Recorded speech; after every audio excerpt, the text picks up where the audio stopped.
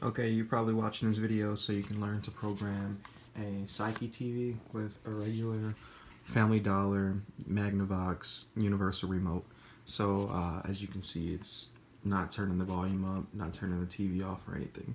So what you want to do is you want to hold down code search until the light comes on, and then you want to press TV.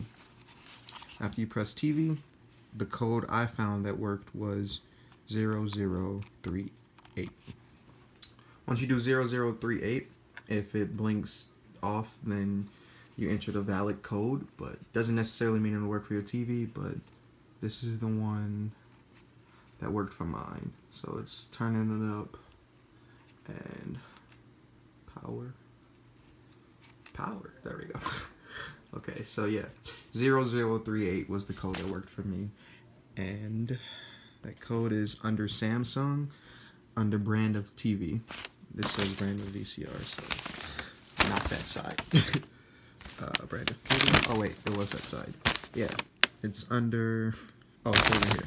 So this says brand of TV, and you go over to Samsung, and it's like the third code. Oh, fourth code, 0038. Yeah. Well, thanks for watching.